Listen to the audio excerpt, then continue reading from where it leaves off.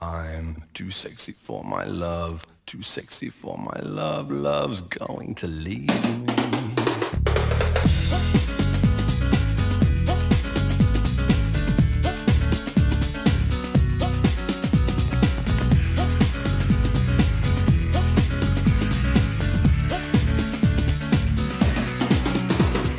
I'm too sexy for my shirt, too sexy for my shirt, so sexy it hurts.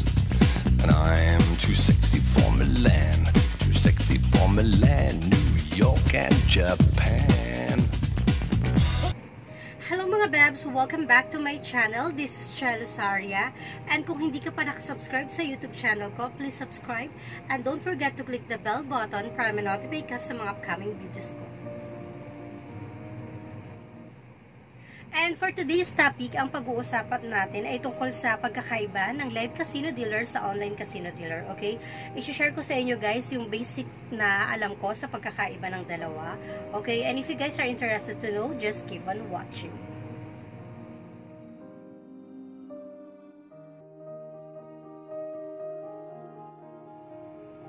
Sa live casino, during hiring process or application process, the dealer must have to wear a corporate or business attire. Just like other companies, dahil ayun po yung standard na dapat suotin ng isang casino dealer kapag siya ay nag-a-apply.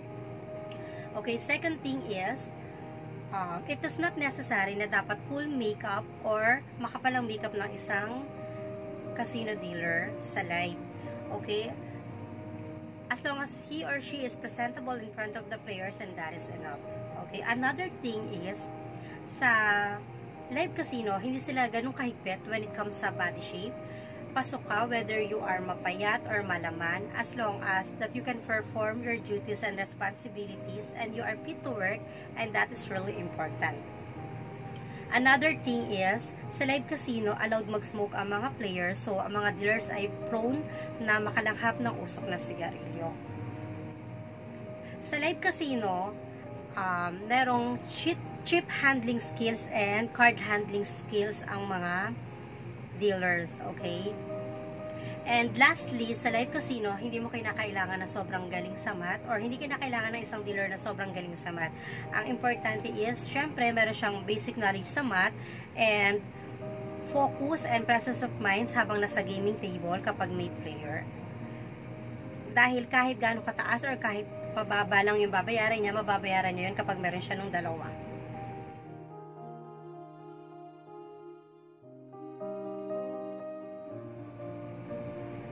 Sa online casino, ang sinusuot ng mga casino dealer kapag nag-a-apply is sexy black dress and fitted dress.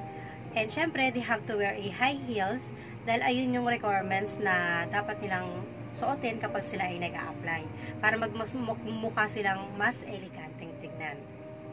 Okay, sa online casino rin, syempre dahil nakaharap sila sa monitor, sa camera, sa video cam, they have to wear a full makeup and dapat makapal. Okay, kasi alam naman natin na kapag manipis lang ang makeup, nakaharap ka sa camera or sa video cam, magiging maputla yung itsura mo, kaya dapat makapal yung makeup ka. Okay, sa online casino, ang kinaganda naman is, syempre wala silang live player, so hindi sila prone makalanghap ng usok ng sigarilyo. Sa online casino rin, required sila at mahigpit sila naman when it comes sa body shape. Kailangan ang gusto lang nila is mapayat or photogenic, videogenic. Ayun lang yung requirements nila na dapat para matanggap ka bilang casino dealer. And alam naman natin na kaya dapat mapayat ang gusto nila kasi syempre kapag nasa harap ka ng camera, nadadagdagan tayo ng pounds, diba? I don't know exactly kung ilang pounds, pero nadadaglagan tayo. And minsan dumodoble pa itsura natin sa harap ng camera. Kaya dapat mas maganda para sexy, mapayat lang. And sa online casino, wala silang chip handling skills, pero meron silang card handling. Okay? Syempre kasi wala naman silang binabayaran doon, so hindi sila nagko-compute. Deal lang sila ng deal. And ayun, kaya mas na-enhance nila yung card handling, mas maganda yung pagde-deal nila at pag-prepare nila sa table ng cards. And if you think that this video is informative and it might be helpful for you, and kung may kakilala ka rin na gustong mag-apply or nagbabalak mag-apply bilang isang live casino or online casino dealer, please don't forget to subscribe and share this video to your friends. And don't forget to click the bell button para ma-notify ka sa mga upcoming videos ko. Thank you for watching. See you in my next vlog. Bye-bye!